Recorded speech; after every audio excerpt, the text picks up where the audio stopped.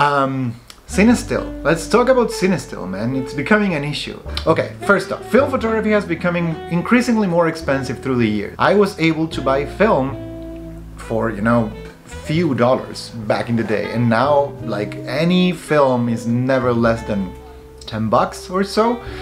So shooting film has becoming increasingly expensive. There's a price issue, developing is expensive, shooting is expensive, the cameras are getting more and more expensive and less common, and it's becoming like shooting film has becoming kind of a very expensive hobby. Like I'm not comfortable in the moment in which film photography is right now. I don't enjoy the landscape that we're embedded in, but on the midst of all of this, there's one thing that has surprised me in the last few years, and it's this. Kodak still makes film, of course. Film for movies, movie film, which is great. Film is a great medium, you know, for making films. But as Kodak produces these movie films, people can buy them. And I've talked about this. If you buy a roll of film, like a 35mm roll of film directly from Kodak, it comes in a big can. And I have tutorials on how to re-spool those into little cartridges, so you can buy a bulk of, you know, 35mm film, like 1,000 feet, and you can make your own rolls. Like, it's not difficult, you just need a dark bag and that's it. You can do it at home fairly easily. Even though the information is out there and it's easy to do, most people don't want to get into the hassle of re-spooling their own films. Like it's not a fun task, it's boring. Just sourcing the big, you know, can of film, buying a bulk loader, getting a darkroom, sitting there and just bulk load your film for an evening until you have like I don't know, 100 rolls or whatever. It's a tedious task, it's boring, nobody wants to do it. Like I do it because I want to save money because I'm a cheapo, but otherwise I wouldn't do it. So if you can avoid doing it, you can pay. And you can pay and buy film. Now in the last, I will say 5 years, so many new films have arrived. These new films tend to be old re-spooled film. So old Kodaks, old Ilfords, old Fomas. The most notorious one is the 500T. And I say it's the most notorious one because you have probably used it if you have ever purchased Cinestill. So Cinestill is a company that what they do is they buy Kodak film and they re-spool it and they remove the remjet. The remjet is a coating that they put on the film, and if you shoot the film in a normal camera, when you develop it, you need to remove the remjet. I have talked about this, I have a video about this, I'm gonna leave it somewhere up here so you can see how the remjet is removed. And it's not a fun process, but it's not terrible. It's just like whenever you're developing your film, just you put it in the bathtub and you clean it with your thumbs and you just scrub it with your thumbs and you're good. Like it's a fairly simple process. But not a lot of people develop color film at home. It's not as common. So I do it because I develop all my films at home, but for people who don't want to go through the hassle of having chemicals in their place and having the things to develop, they just want to buy a film that doesn't have the remjet, so they don't need to remove it. And Cinestill sells precisely that. They sell you Kodak film 500T without the remjet. That's cool. You can buy it. The issue is, one of the issues, is that it's pretty expensive. Cinestill has always charged premium for what they're doing. The issue started not like a few years ago when people start re-spooling their own, like they will buy cans of 500T and they will re-spool it and sell it like new film.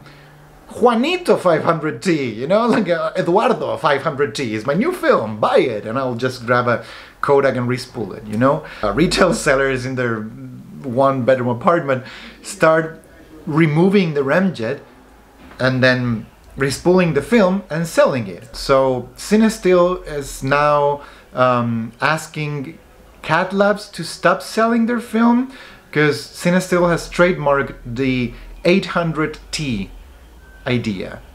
So you can't sell a film and claim it's 800T because Cinestill wants to have the ownership of the notion of 800T. claiming this is our way of selling our film. You know, the 800 ASA tungsten film is our film, you can't sell 800T. So, two comments I want to make on this thing. One,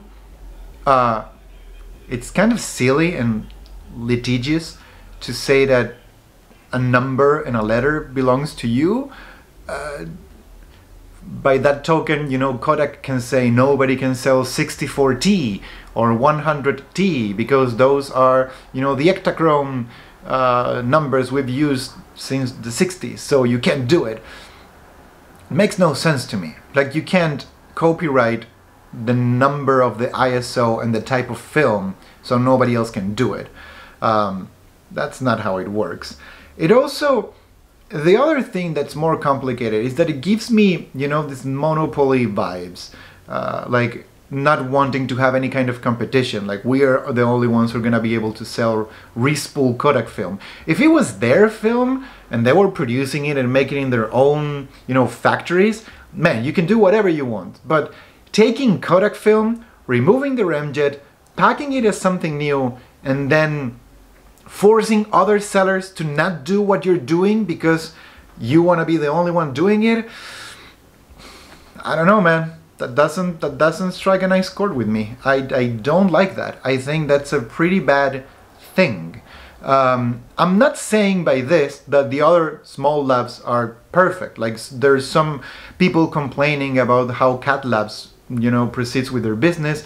I don't know, I haven't dug into that, I have no idea, but from what I've seen on Reddit, things are pretty intense. So, here's my take.